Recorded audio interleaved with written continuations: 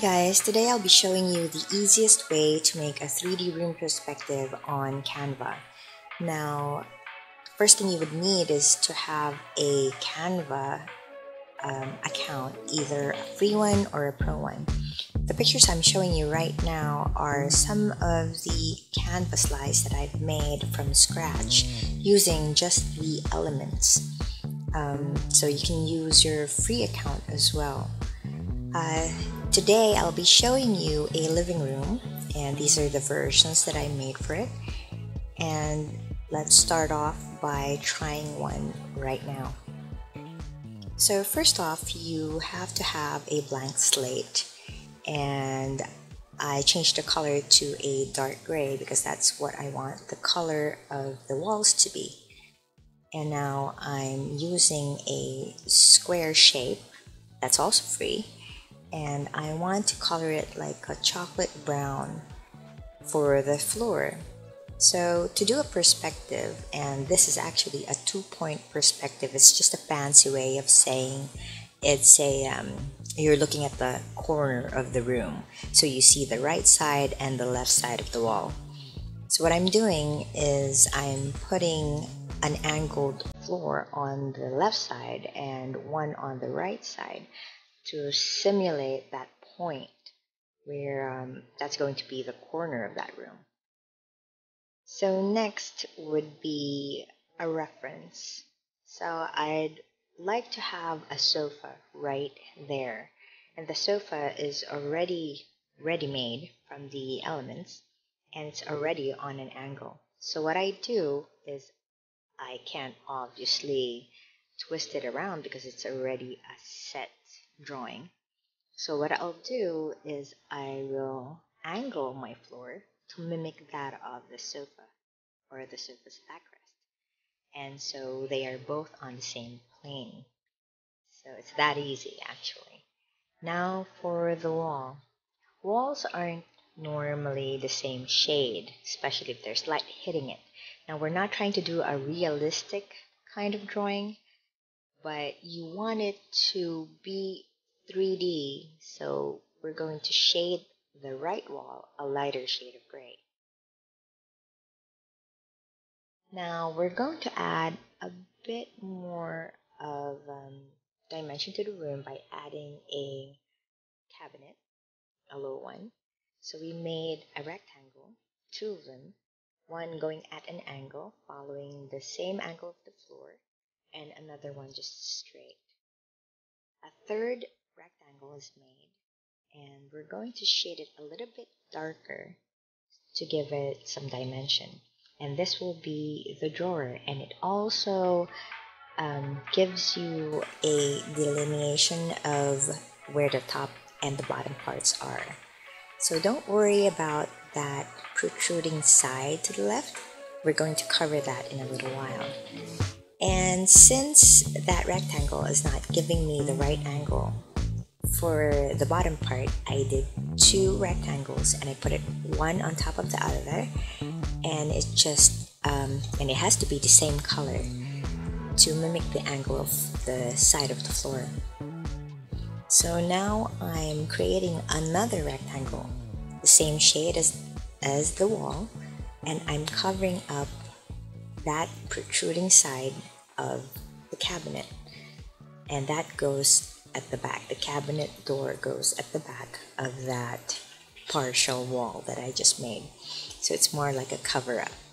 So tricks and hacks, that's the trick that I use normally to come up with angles, since we can't really do much about the squares and the rectangles, and Canva isn't that flexible like Photoshop or even like PowerPoint. PowerPoint is a bit more flexible when it comes to angles.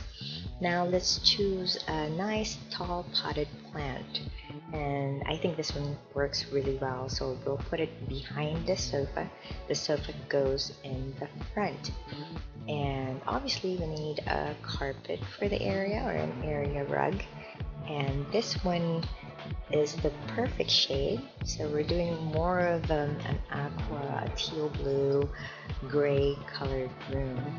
So we'll add a few more accessories like plants, probably, I don't know, maybe a vase or something to put on top of that table. So let's pick one out.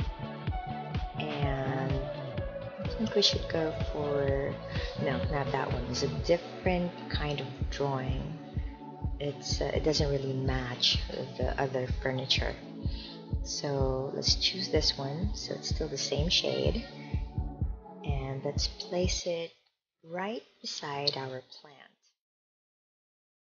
So right there. I think that looks good. Next off is, let's go for windows.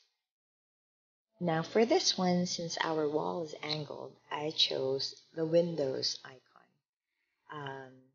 It's not same angle as the sofa or the wall, but let's tilt it just a little bit and then we'll cover it up with a line.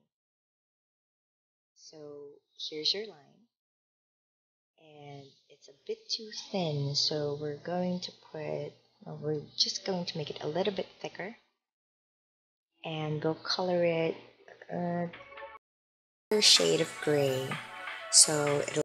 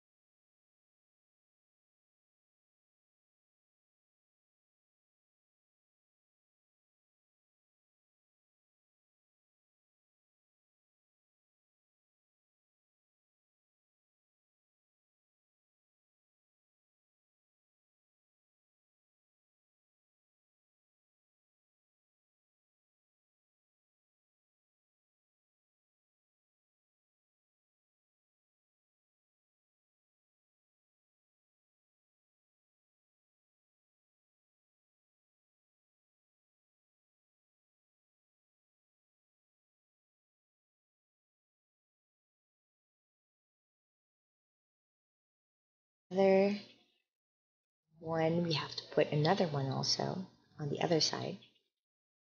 So let's copy this one and let's paste it onto the next page.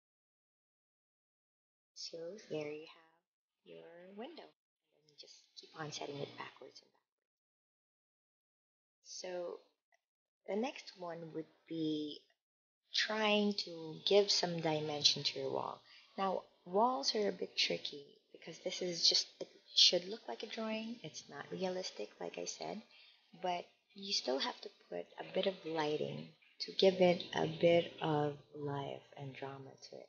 So right now what I'm trying to do is put some rectangles at an angle, and either I shaded a lighter shade of gray or a darker shade of gray, and I set it on our wall right there, and keep on putting it back and back and back until it's behind all the other elements like our accessories, like the plants in the vase and that table. So now our room looks a little bit more lit up. And obviously we're going to put our floor lamp right there. I think that looks good. Now in perspective, what you have to understand is you have to make everything fit each other. So the sofa cannot be too big for the room. It can't be too small either, and your plant can't be gigantic. So right now what we're doing is we're making a circle into an oval. I just shrunk it down and I made it black and transparent at the same time, and that becomes the shadow for our plant lamp. And now we're going to put it on top of our desk to make it the shadow of the plant and that vase. Okay, let me get it because I mistakenly getting the carpet. So it's right there, and fix it a little bit.